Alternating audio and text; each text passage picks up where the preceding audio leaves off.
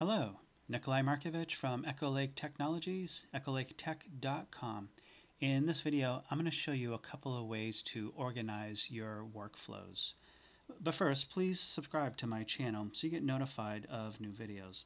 And also, give me a thumbs up, as that lets me know the video is helpful to you. Okay, let's jump into it here. So basically, you can see on this page I've got a bunch of different workflow steps, and this isn't uncommon, especially if you have a single page app where you have a lot of different groups. There's going to be a lot of workflow steps and so forth. So one of the things I want to show you first is how to use different colors for the workflows. And basically, one of the things you can do here is I've got some of these workflows that are closing a variety of things. It could be a pop-up, for instance. So the default value event color that you see on here is gray.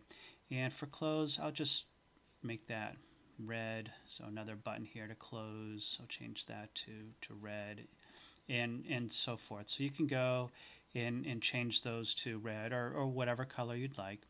And then there's a couple of other buttons here that create a variety of different things. So for those, let's call those or make those green. So then that way you have a quick visual cue of which ones of these buttons are going to be closing an item and which one of these are going to be creating something. So that's one example where you could use different colors for your workflows. Another one here is, I'm going to jump over to the design, and I've got this slide bar menu here, and there's a variety of different choices on it. And if we go back to the workflow, you see I have all of these slide bar menu events that are here. So for these, I can go in and similarly change the color from gray to, let's just say that these are all blue. So I can quickly go through here and just color code these all to blue. So that's one thing you can do to kind of quickly show the different workflows that you have going on in your app. So that's one thing to show you. The second thing here is you see this little tab here. I'm going to click on that, and you can see these workflow folders.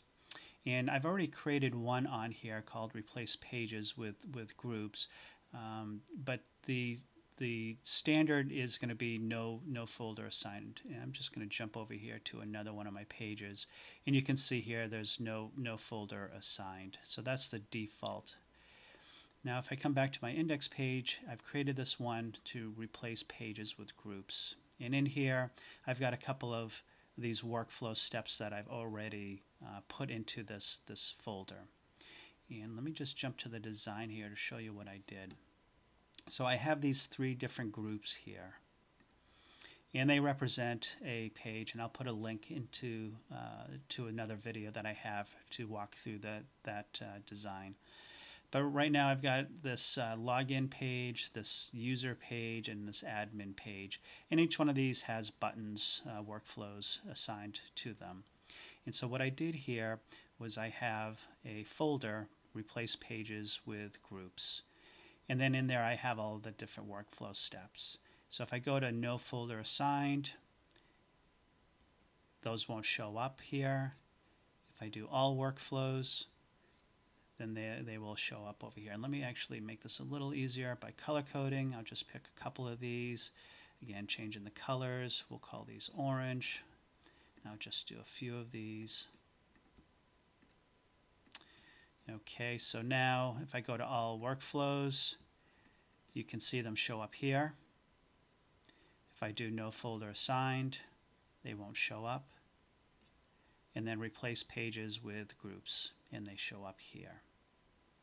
And basically to set these up, I'm going to go to no folder assigned, and I'm just going to put one of these slide bar, pick one of these blue ones here.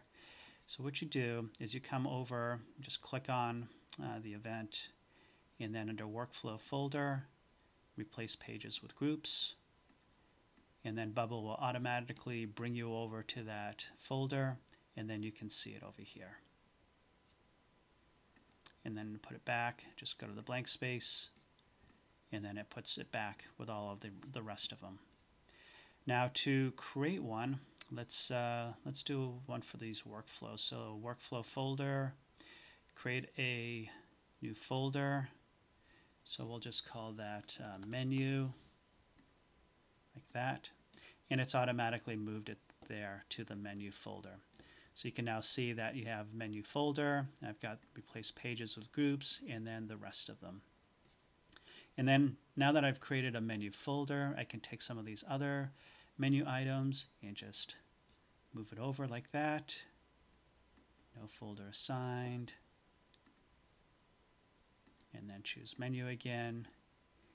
And just continue to do this. No folder assigned. I'll do one more here, just like that. And move it to menu. And there you have it. So now we have a couple of different folders here. This one again with the groups that replace pages, this one for menu, and then all of the rest of them.